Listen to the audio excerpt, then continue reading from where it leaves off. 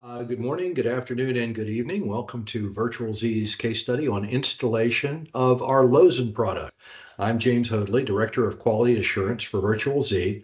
With me today from VirtualZ are Jeannie Glass, our CEO, and Vince Ray, our CTO. Our guest is Jerry Edgington, Senior Solutions and Innovation Consultant for Mainline Information Systems. Hi, Jerry, and welcome. Thanks, James. Thank you for having me. It's our pleasure. Jerry, you recently installed our Lozen product. Now, if you don't mind, let's go through the installation step by step. So, first off, what, if anything, did you need to do to your system's environment or configuration to prepare for the installation? Well, the biggest one was to create a ZFS both on the installation side or the service side, and then that'll need to be created on when you deploy it to the production side as well. So that was just creating the ZFS and the ZFS structure itself, mainly. That was the biggest one before you started. Okay. What version of ZOS did you install our product on? ZOS 2.5. 2.5. And which version of Java do you have running on your system? We have Java 8 and Java 17. Okay.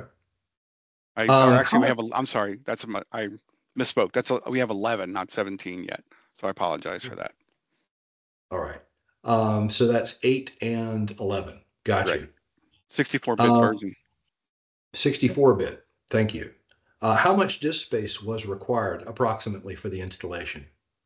For the initial service side or the installation side was about 200 meg of ZFS DESI space for the ZFS. Okay. And then, of course, you double that depending on how many LPARs you have or how you do your deployment.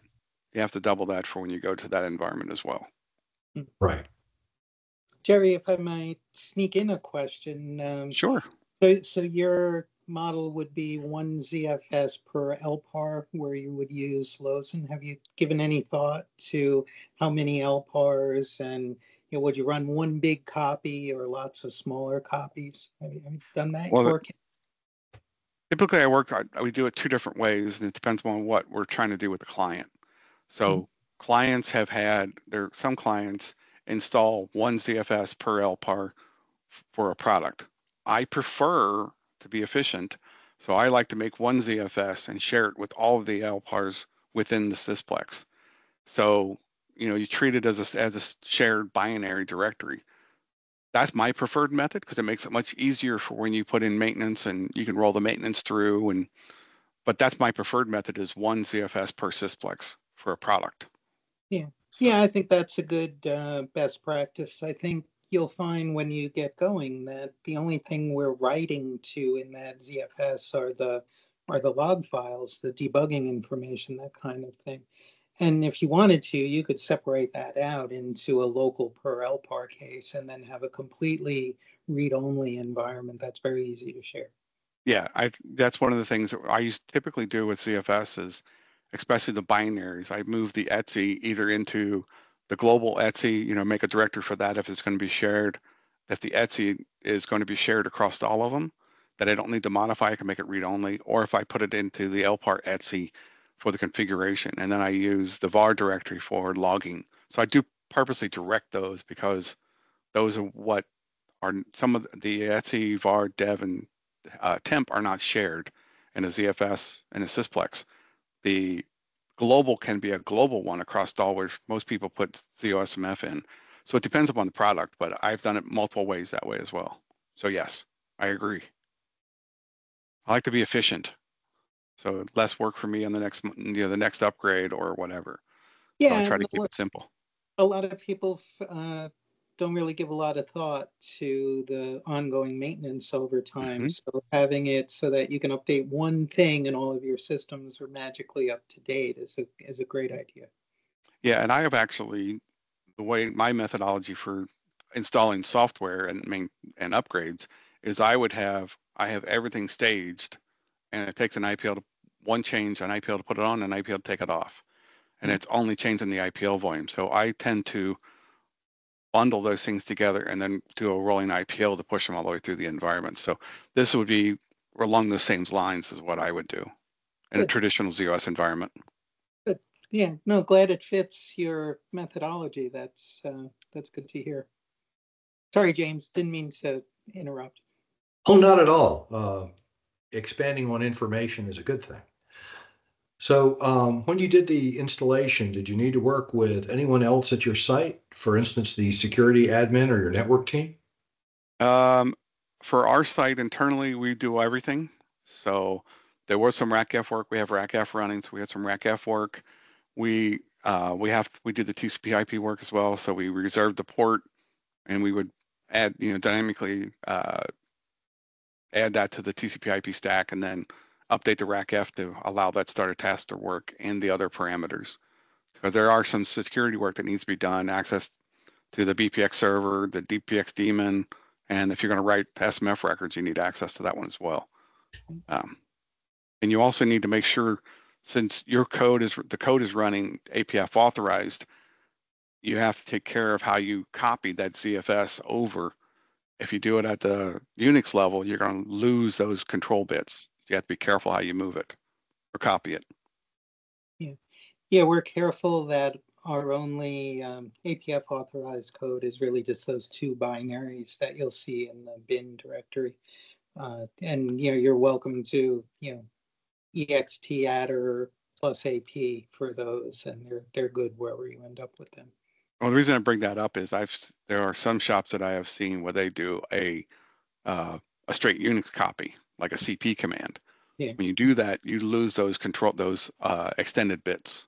The sticky bit, the APF authorized bit, those get lost when you use that controls. So that's why I always make sure I tell people that don't use the CP command, copy the ZFS, which is why I tend to set up a ZFS, a base ZFS for the product, and then I create a ZFS off of that for each version. And then I use a symbolic link to that version that I want people to run with by default. Yeah, and that's a great point.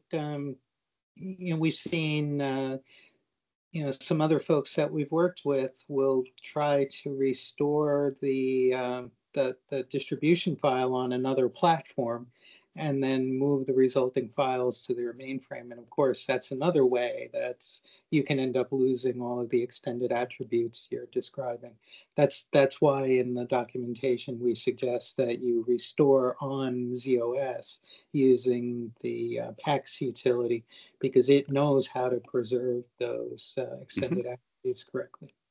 Yeah, another way I've done it, if you're talking about storing stuff in Artifactory, for example, if you use dfdss to back up the ZFS and then use the terse command to compact it and then store that in Artifactory and bring it down, because if you just do the dfdss backup and send it, some of those bits get translated. So it's best to do a dfds backup and then a terse. So then the bits don't get changed at all. Because even in binary mode, the bits can change. So just other method that I've used to promote this and deploy it to other Sysplex environments as well. Yeah, no, that's good advice, and I think a lot of customers will benefit from that. It sounds like you have the scars of having done this many times, so it's good experience. I've IPL'd ZOS quite a few times, yes. And also ZVM and Linux on Z. So yeah, I have quite a bit of experience in those areas. Nice. Actually, that segues nicely into our next question, which is the best way to automate the startup of Lozen. So have you thought about making that a automated startup when you IPL, or are you keeping that a manual operation? We typically, once I get it stabilized, we'll put it into some sort of automation, either command or ops MBS, or whatever the automation tool that the client's using.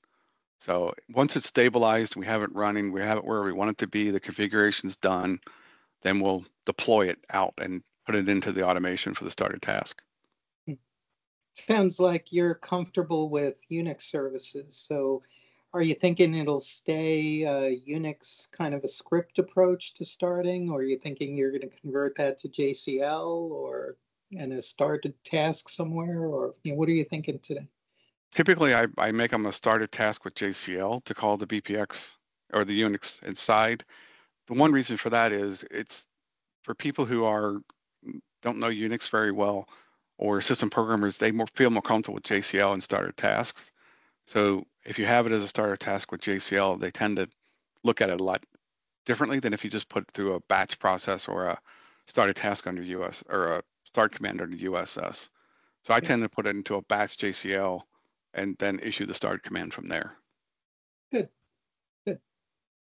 It's just simpler for somebody to follow up behind you. So because it shows where everything starts from. Yeah, and if you have a automation tool like OpsMVS, then it's probably pretty comfortable with JCL and started tasks, probably more so than Unix scripts and that kind of stuff. Yeah, and I've done that with the GitLab, the GitLab runners and everything else too. So it works pretty well. It just takes a little bit of effort to get into that format.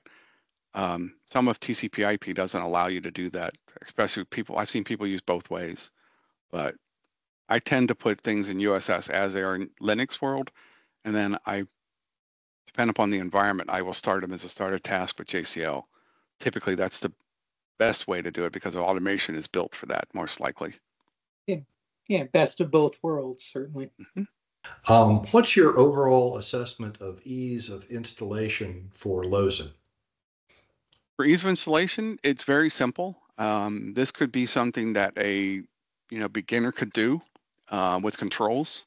So I would feel comfortable giving this to like a junior sysprog, or even somebody like talked about earlier, a person just out of college. As long as they understand Linux, it's pretty straightforward for them. So yeah. Excellent. Good to hear. The only difficult part would be is communicating and coordinating the other components like the security and the IP stack changes. But I mean, from a ZOS system programmer installation, yeah, it's very straightforward. Thank you. Anything else you'd like to tell us about Lozen from the user's perspective at this time? Just one point is I would separate, when I install it, I would separate out, like we talked about before, the etc or the configuration from the logs. Most shops don't like to have output being written to the default ZFSs, the user LPP directories or the op directories. Just try to keep it as best practices with Linux environments as well, because the next person comes behind you, if they have Linux experience, it makes it easier for them. Makes sense. Yeah, if you keep it as a Linux, looking like a Linux environment, it makes it much easier for somebody to come in behind you. And somebody that's SSHing into that knows where they can find things as well. It's much easier that way. That's true.